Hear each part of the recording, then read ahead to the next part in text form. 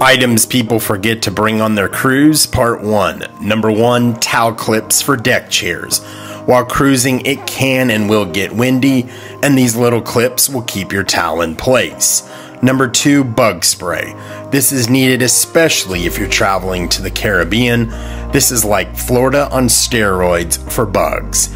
And number 3, a nightlight. In the middle of the night, cruise cabins get extremely dark because there's very little light on the ocean at night. Stay tuned for more cruise tips and tricks.